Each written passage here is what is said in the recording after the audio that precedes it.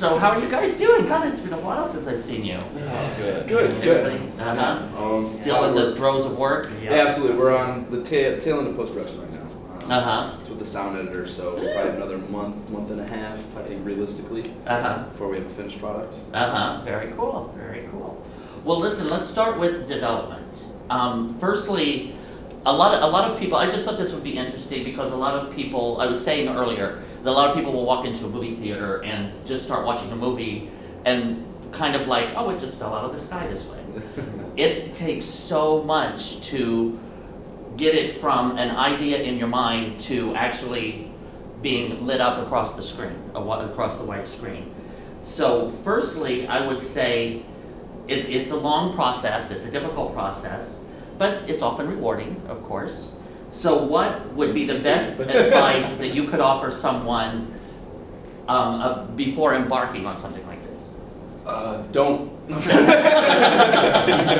very patient. Yes, yes. I think preparation is key, and I think it's important to realize how long something like this is going to take. You know, initially Josh and I sat down about a year and a half ago, getting this whole process rolling, and I don't think I even began to imagine the fact that it would take us a year to make it happen, and then it was going to be another year until we actually saw some real results and some money from this whole situation. But I think part of the reason that we were able to do it, and we were able to do it at the budget we were, is that the level of pre-production that we put into it, really spending as much time as possible making sure we had every spreadsheet you could possibly imagine, and every sort of possibility was accounted for. I think that's probably one of our greatest strengths as a team, was also combining what each one of us does well and trying to bring that up to the table.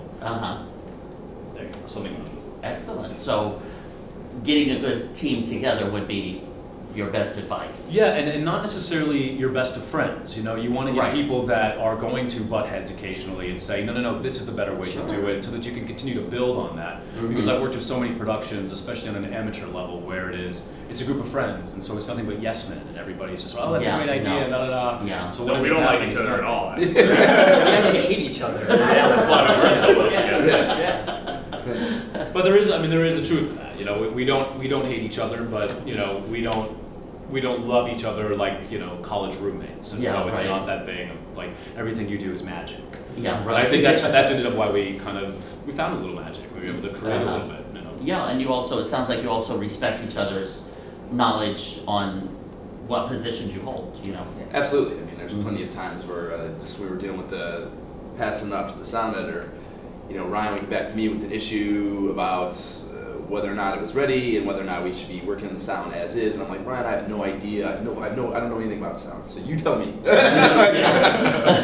call, Josh. Yeah, I think you know, for years as a filmmaker, it's always been, people can tell you, well, if you want to make movies, just do it. Just make the movie, just do it. And that's really, really true up to an extent. Right. And I think it's true up to the point where you're dealing with other people's money. And it's like, well, now you're making a movie with other people's money, so you shouldn't just rush in and do it. You really should learn what to do first and then do it. Yeah, that's with true. film, once you do it, it's too late. You don't get a second chance. And exactly, you have to take a moment, stop yourself and say, what exactly are we all here and what are we doing? And we did that over the course of a year and a half. I mean, we did a short webisode type pilot thing. Then we did just a series of little short video contests from 30 seconds to a minute long. It's like 4 or 5 in a row, just producing them just to kind of, you know, work together and get the juices flowing. And then finally, after all that time, we were able to scratch the money together, get the script ready, and we're ready to shoot. But it certainly was a long preparation process. But there certainly was an element of just do it. Oh, yeah. You know, there were so many stumbling blocks that we hit along the way. You know, losing locations and you know, people quitting and et cetera, et cetera. But it just didn't matter. Like, it did not matter. We were going to shoot a feature film. And it didn't matter what the budget was, and it didn't matter how it was going to happen. Josh and I made a clear decision that we were going to shoot a feature film. And, you know, thankfully a few things did happen that set us off in different directions that we never would have expected. Like, we ended up having to postpone principal photography by 2 weeks. But had we not done that, we would have been caught in one of the worst storms that New York had in years. You know, and there were all sorts of little things like that where you're sort of like, boy, the film gods are smiling upon us. But because of that, it was like that same thing. It was like, well, they're smiling, so keep working, keep going, keep going. And I think that sort of that blind mentality of like, we're going to shoot a fucking film and I don't care. Yes, right. That got us to do it. You get in the zone. Because if had we waited for it to be perfect and to found the right actor to play John, Yeah, right. you know, it was just like, well, Josh wrote the script and Josh is going to be the cheapest actor, so I'm not going to pay him a dime. So there we go. We've got our lead man, you know. We could have searched forever. We didn't have to feed him. No feeding, no housing, no transportation. Can he speak English? He's cast.